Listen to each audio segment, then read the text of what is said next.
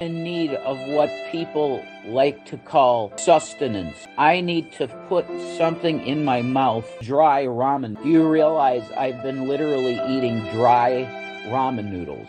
This is not fiction. So I'm in need, okay? Don't send a treat stream. I deserve better than ramen. High clone one. Yeah, I see a serotonin. I know.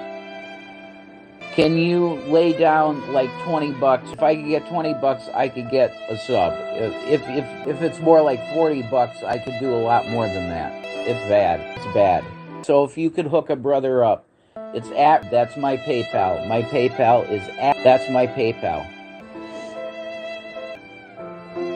Medication we're okay on. Jetty's right here. She's hungry.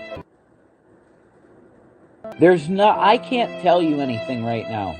Yeah, we have ramen noodles, Stuart Davis. That's my grandfather's name. And yes, we have ramen, but I'm eating it raw.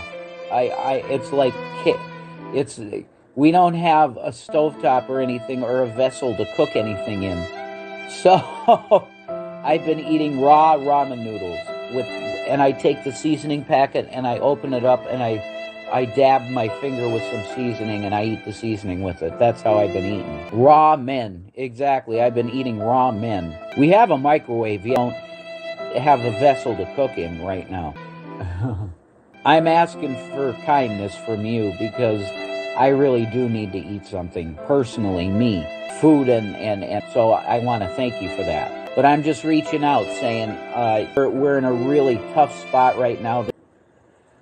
And no one I know is able to give anything. That is the truth. We're living. You love my misery? Well, okay.